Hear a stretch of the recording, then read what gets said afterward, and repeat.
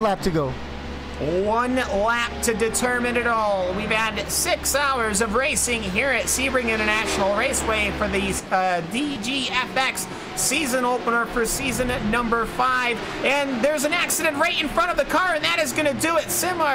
Berlin SimSport LMP is going to have to completely disengage. And yeah, you're both. I was almost going to say you're both leaders, but your leader in GTE, whom has just lost the lead, I think, in the second position running Kiwi car.